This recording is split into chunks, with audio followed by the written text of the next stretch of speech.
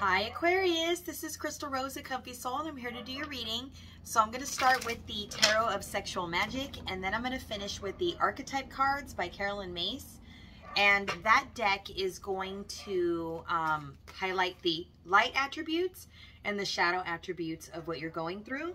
So it'll tell you if you're heading in the right direction with how you're healing. It'll also tell you if you are in your shadow work and need to work through what you're resisting so that you can move forward. And I'm going to do that for both you and the person and or situation on the opposite side.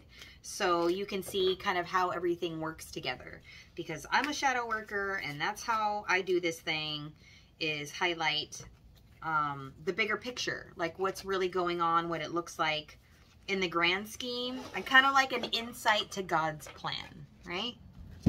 Okay. And I give it to you in baby steps so you don't like freak out, like taking down the whole fire hose of information, like oh, oh, oh.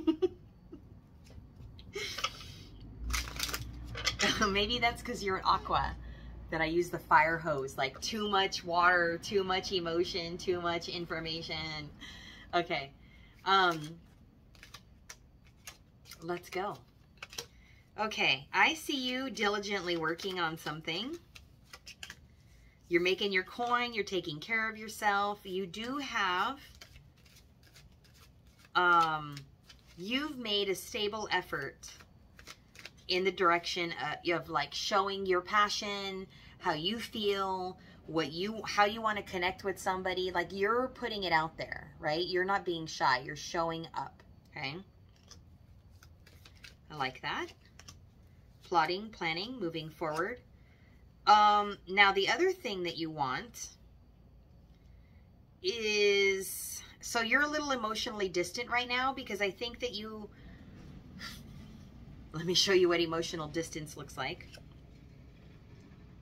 I will fuck you, but I'm not going to romance you. That's what emotional distance looks like. I'll get into bed with you, but I'm not going to act like I know you at, you know, family breakfast tomorrow. It's too distant. It's not treating it like, this is my person and I love them so much and here's how I honor them and put them on a pedestal for everyone to see. That's what you're looking for. We have a Knight of Cups. You're looking for romance. I don't think you're getting it. I don't think they're speaking up and showing up in the passionate way that you're hoping to have romance show up. You want something that's more. You've been hurt. There's some heartache here. This is a very sad, broken energy where you didn't hear everything that you wanted to hear. It's like, it's almost like somebody just doing enough to be in your good graces. It's someone, you know what, I have to highlight, if you can hear the energy, if you can hear what's going on, I have the window open. So do you hear that beeping, that backup tone? It looks like a tow truck is dumping off a car at one of the neighbor's house. Somebody's car broke down. But this is you backing it up from where you were before with this person. So here they are maybe wanting to play a tune for you and you're like, yeah, whatever. You're just playing to play. That's not for me. It doesn't mean anything. And you know what? You're not wrong. You're not entirely wrong. Okay, so, I mean, obviously there's a reason you feel this way. You want someone who's committed and going to do the work towards you. You don't want a lazy lover is what I'm hearing. The Guess Who, these eyes just came on. You gave a promise to me and you broke it. These eyes watched you bring my world to an end. This heart could not accept and pretend the hurting on me, and I will never be free. You took the vow with me. So yeah, this is somebody who kind of like, I'm here, I'm for you, I'm this, I'm that. And then they never really acted like they were all in and committed in that way. Whether or not, I don't see that you're necessarily asking for them to like marry you and do this in front of everybody, although that would be a great way for them to show that they're seriously committed and are vulnerable enough to do this. You just really want them to be more alive. I'm just hearing more alive. You want somebody who doesn't make you question if they're connected to you or not, or how long they're going to stick around, or why they left themselves an out, right? Okay, so person on the other side is actually coming at you in a more romantic way. They actually, I think that they were afraid of losing you, and they didn't want you to know how attached to you they were. And so until other people started getting their eyeballs on you, I don't think they felt like they had to fight more, because it would be too vulnerable of them to share feelings and tell you how much they liked you. But now they kind of have to fight for you, because other people are looking, and you're looking good, and you're off and running to go do whatever you got to do to be with somebody who shows you that they love you, right? They're expecting a little conflict, a little drama, but on their way to happiness, this might be worth it to them. But they're pretty sure they're going to get some conflict from you, and that you're not going to entirely, like, believe the words they're saying. Why is that?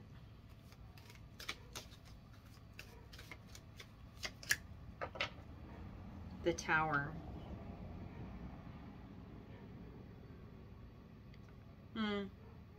They got too far away to where now they have to do a lot more work. They were like, oh shit, my world's falling apart. It's kind of like if you asked them to move out, or you just said, I'm going to start dating. We're not together. We're not married. We're not committed. I'm just going to go move on. I'm going to go do something else. And they were like, oh, fuck. So they don't want to see you with somebody else. So they're willing to have a conversation with you. Look, baby, look, hold on, slow down. Don't burn all these bridges. Hold up, we've been together a minute. Like, don't throw the baby out with the bathwater. Like, I'm not a bad guy, right? So they're, like, negotiating with you. Is there a negotiation? I don't know. Okay, what is this about? They've just spent so much time with you. They don't want to lose you.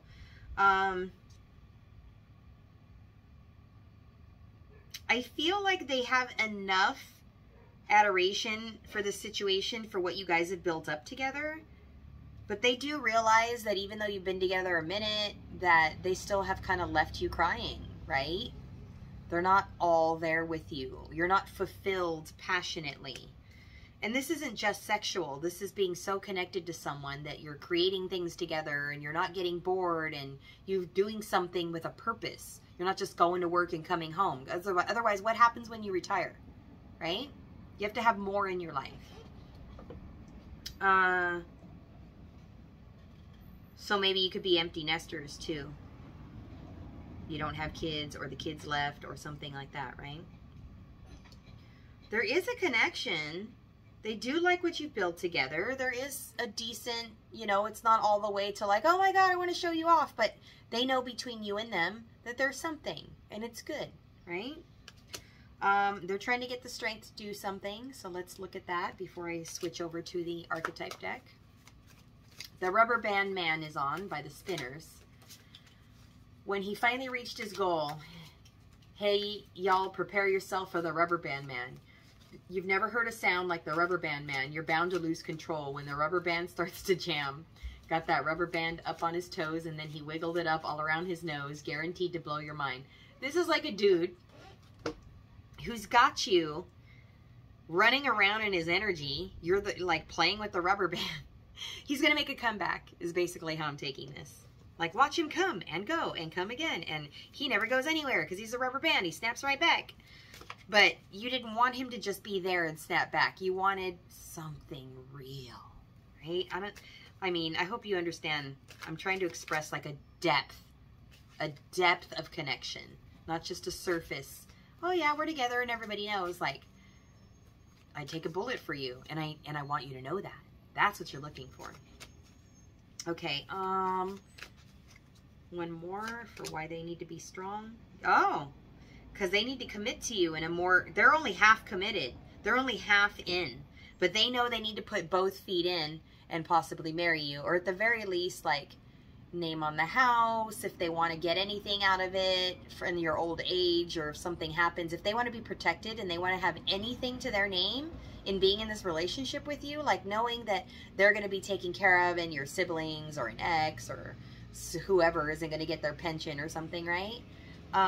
They need to make it legit. They need to make it official. They need to be committed. You need something a little more legal so that they're protected too, right? So their emotional avoidance is keeping them small in a financial way. It's all there for them. All they have to do is step up and be more responsible, be a big boy, be a big girl, and commit a little more, and everything's there. It's all settled, right? I like that. It's kind of cool. It's an easy answer, right? I mean, not if you're the person that's avoiding, but, you know, hopefully they've come to an age where they realize, I'm not going anywhere. I really love this person, so why can't I commit? Like, what am I afraid of? So that's what I think they're doing, right? Let me look at you, and then one more for them. Everyday people, Sly and the Family Stone. Sometimes I'm right and I can be wrong. My own beliefs are in my song. Butcher, the banker, the drummer, and then makes no difference what group I'm in. I am everyday people. There is a blue one who can't accept the green one, for living with a fat one, trying to be a skinny one. Different strokes for different folks, and so on, and Scooby-Dooby-Doo. Oh, Sha, we got to live together. I am no better, and neither are you. We are the same whatever we do. Love me, you hate me, you know me, and then you can't figure out the bag I'm in. See, this is someone who's kind of like, are you in? All right. Okay. Child orphan. So they're leaving you orphaned. This is the feeling. They're leaving you feeling like, I did all this for what? For me to still die alone? Like no commitment? Like, come on. All right, let me look at the light attribute. So if you're headed in the right direction, you sound like this. Independence based on learning to go it alone, conquering fear of surviving. So you're not worried about having another partner there to know that you're going to make it. You're making it. You're doing it. You're doing it for yourself. So you're independent, and that's why you will never be abandoned, because you're taking care of you. All right, shadow attributes. So if you're headed in the wrong direction, or this is what you're hanging on to, we got to let this go, right? Feelings of abandonment that stifle maturation, seeking inappropriate surrogate families. So this is forcing someone or something to be in your life, or hanging on to it for the idea that at least I'm not alone, right? Not worth it. Okay. Them. Companion. Sounds good so far. Light attribute. Loyalty, tenacity, and unselfishness. So this is someone who's genuinely there for you, being a pal. You can talk to them. They're your ride or die. This is how they should show up, right? The shadow attribute, if they're still holding back, betrayal by misusing confidences, loss of personal identity. So this is someone who is going along with whatever you want just so they can stay safe, or somebody who is like making you feel like you're really close because they're sharing secrets or something. That's just gossip, yo. That's not connection, okay? And mediator. I got 2 cards for them, in case I didn't mention that. Light attributes. The gift for negotiating fairness in strategy in personal and professional life. Respect for both sides of an argument. So this is working with you. This isn't saying, I'll pay for this, but you have to blah, blah, blah. This is really working it out and getting on the same board and agreeing this is how we're going to do it. Couple. Together. Right? The shadow. Negotiating with an ulterior motive or hidden agenda, either personally or professionally. So some kind of way of keeping their money safe, themselves safe, giving a little, keeping a lot, that kind of thing, right? So you'll know how they're showing up and if it's safe for you or not, okay? The song changed. Baby Love, The Supremes. Baby love, my baby love, why must we separate, my love? All of my whole life through, I've never loved no one but you. Why you do me like you do? I get this need to hold you once again, my love, feel your warm embrace. So you need connection. You need romance. You need romance. You can't just be with somebody who's like a roommate. I'm going to leave it there. I think you got the message. Thank you so much for being here. If you'd like to purchase the decks or get a private reading, there's links down below. Thank you for liking, sharing, commenting, and subscribing. And I'll see you guys next time. Bye.